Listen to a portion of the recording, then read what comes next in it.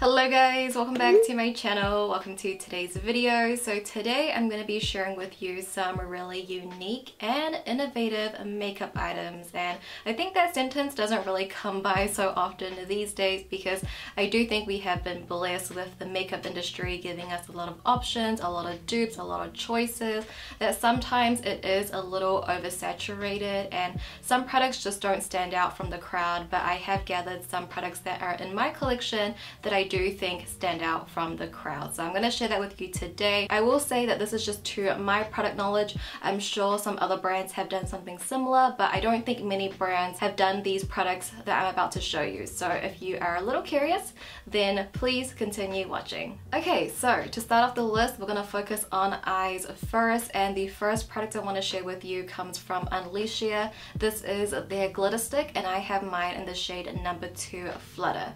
And this might not seem like such a unique or innovative product, right, because it's just a glitter eyeliner, but I did want to add it in because I think in the Western market this is very different. But from the K-beauty side, which Unleashia is a Korean beauty brand, this is probably very common, but I still wanted to mention it anyway because I have this thing where I just feel sometimes a little left out, because on the Western side of the beauty world everyone hates glitters, but then on the Asian side everyone loves glitters and they can't live without it. And you know, I feel like my makeup style does lean more towards the Western side, but I love glitters. I've been really getting into them, and I think this product here fits right in the middle. So if you're someone that doesn't like pressed glitters because they can be harmful and you don't want to use them, you don't find them safe, but you love that sparkly glittery effect that glitters give you, I think this is a really good in between, because this is just a glitter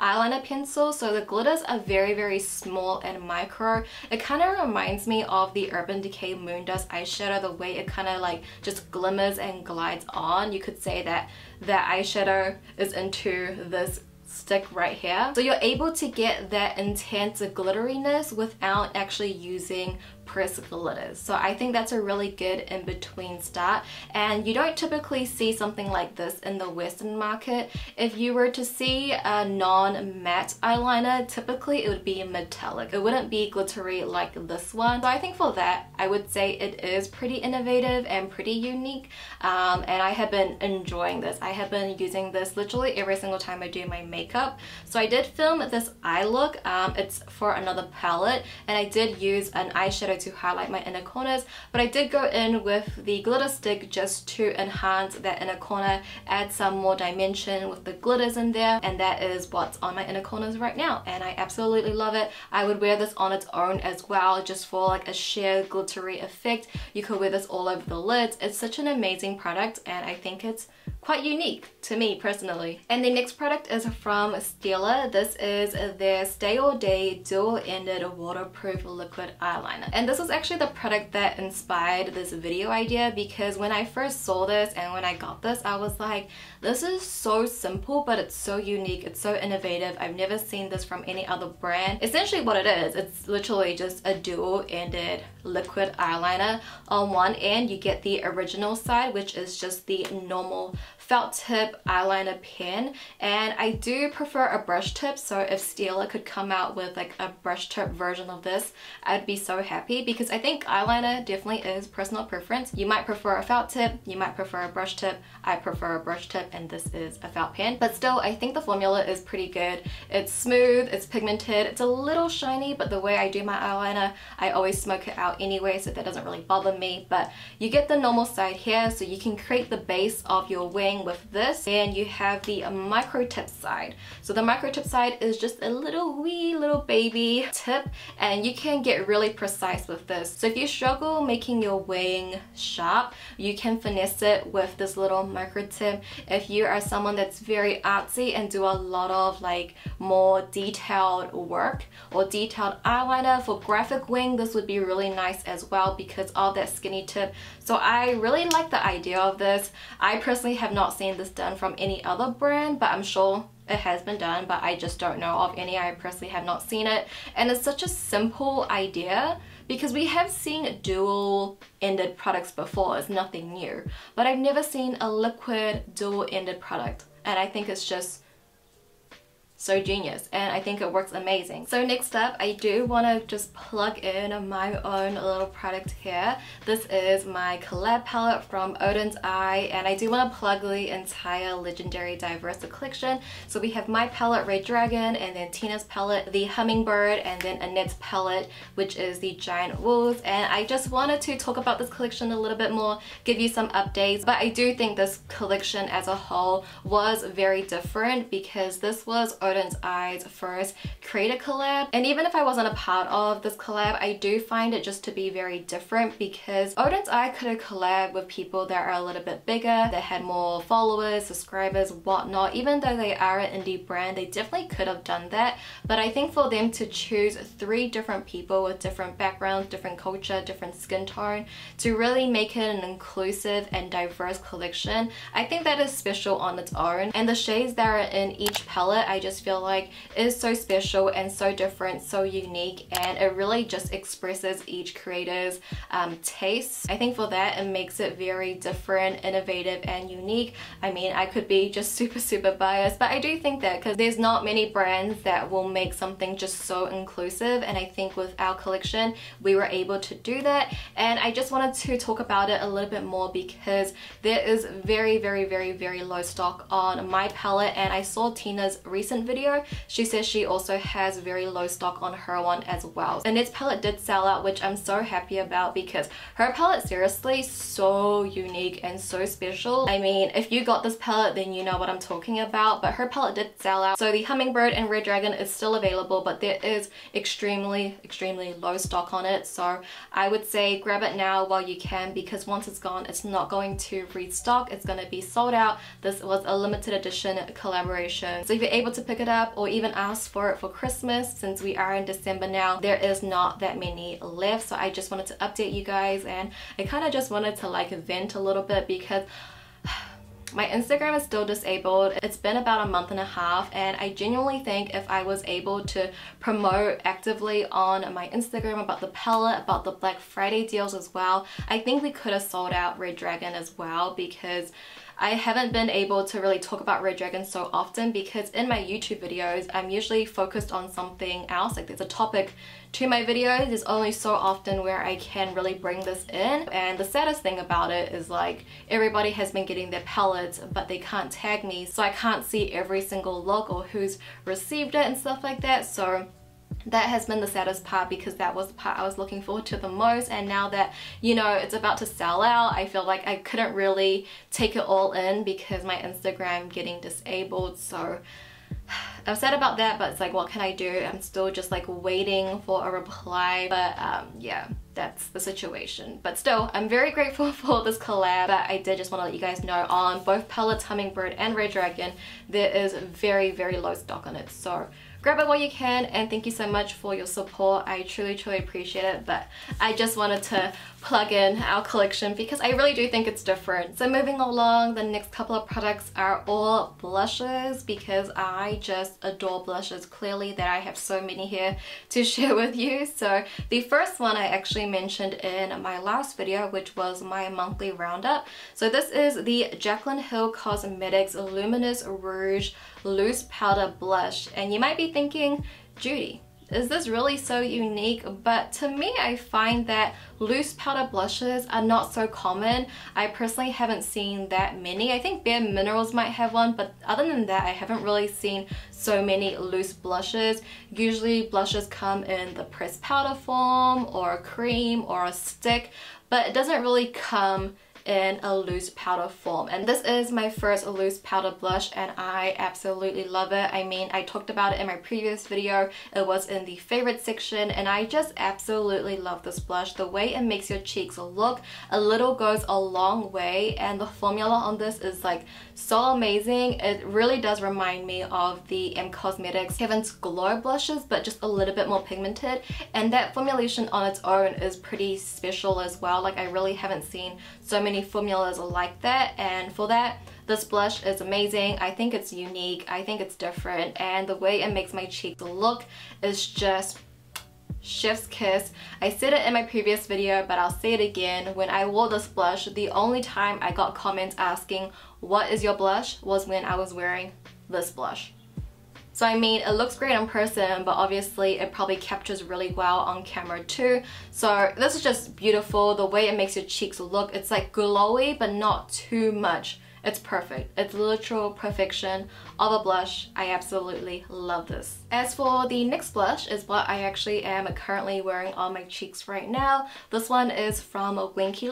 It's their Cheeky Rose Blush, and I have mine in the shade Dodgy. You might have seen this around because I feel like it did gain some attention recently, but it is literally the most beautiful blush I've ever seen. It is in a rose shape, and it actually doesn't lose that shape, so no matter how much you use it, you will still see that rose. And I think for this product, it definitely is the packaging that really captures the attention, but the formulation as well is really good too. So not only you're getting such a beautiful, stunning product, the formula of the blush is really pretty. Like, I'm wearing it on my cheeks right now. I applied this on top of powder, and it doesn't look patchy. It applies on so smooth. You're able to get a light wash, or you're able to build it up. Like, this pink might be a little bit intimidating, but as you can see on me, I just applied a little and it looks very natural, very flushed, and it's just a really unique kind of product. Like, the packaging wise, like this concept, I have not seen this done by anybody else. Winky as a brand has a lot of like innovative, unique things.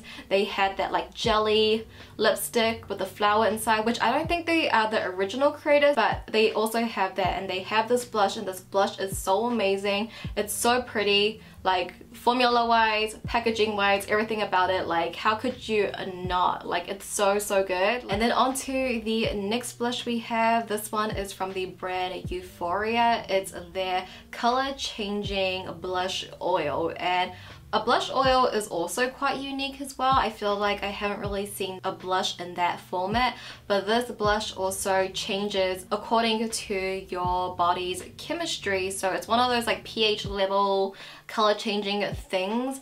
We have seen that in lipsticks, but now Euphoria came out with a blush oil that will adjust to your body's chemistry, which is pretty cool, right? I found it pretty cool. Some people might find it gimmicky, but the color that it changes to is like a bright fuchsia pink on me. I would assume that it's probably going to change like that to most people, but this blush oil is actually really nice. It's my first time using a blush oil. I don't know if that's a common thing or what, but I personally have not seen it, and it's a really nice formula. It's pretty sheer and natural, so it's really great for like those no makeup days. And next up, some more cheek products. These are from Kaja. It's their Cheeky Stamp, which is the blush, and their Beachy Stamp, which is their bronzer. So these products I actually don't like, but I do find them to be very unique and innovative. So essentially what it is, you take the cap off, which is the applicator with the heart-shaped blush here, and then you open the second layer, and then you have the product in here, and it's a cushion blush,